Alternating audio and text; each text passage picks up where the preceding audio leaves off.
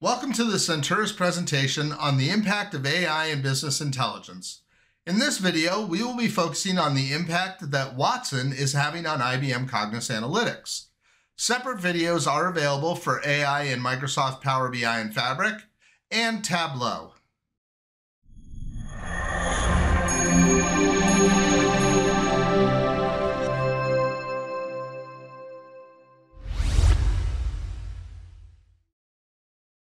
Let's look at how IBM Cognos Analytics with Watson is implementing AI.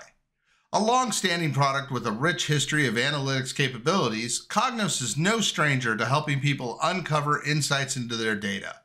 For their AI, IBM has chosen to integrate Watson into the product offerings. With the release of version 12, we see this integration stronger and more accessible to all users.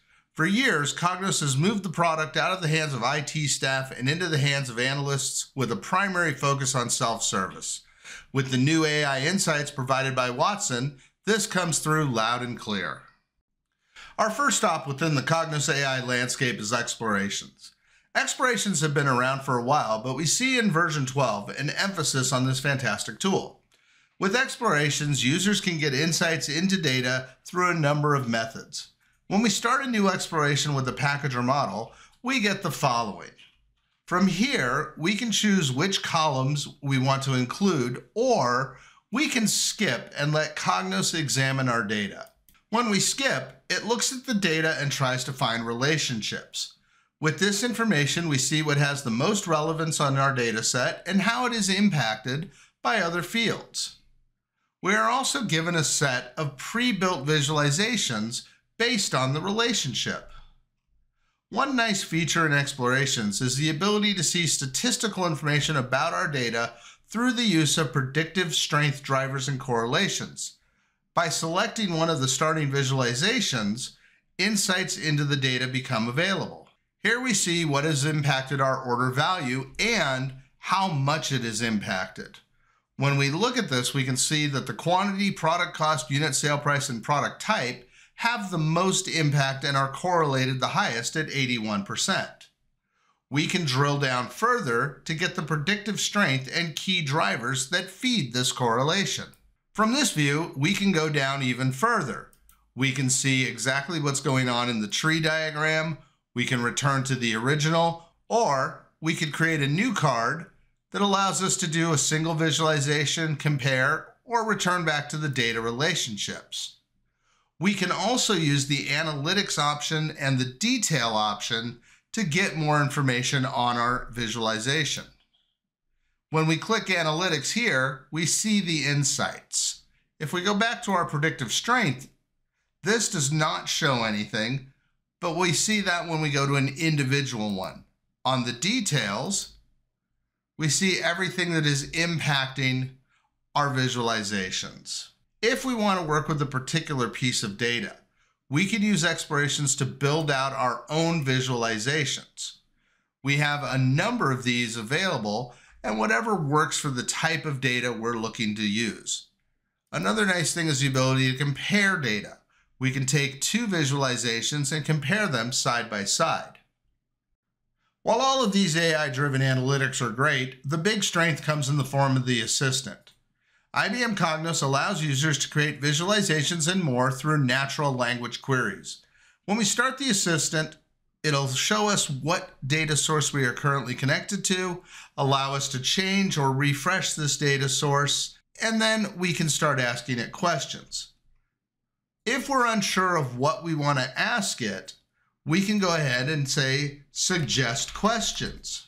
Here we see some of the results when we ask about this data set.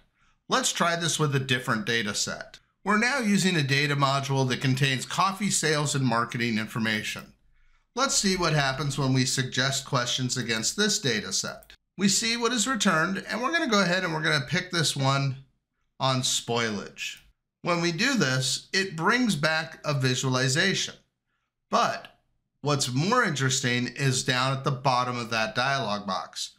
We can actually create an entire dashboard. With one simple click, Cognos will produce a full dashboard ready to be saved and distributed. The created dashboard has an overview page, plus detailed pages for each sales outlet and spoilage data. Again, all of this was generated by asking one question and clicking on a single button. Now remember, this AI functionality has been available in explorations within Cognos for a while. If you're on V11 right now and not quite ready to upgrade, that's okay.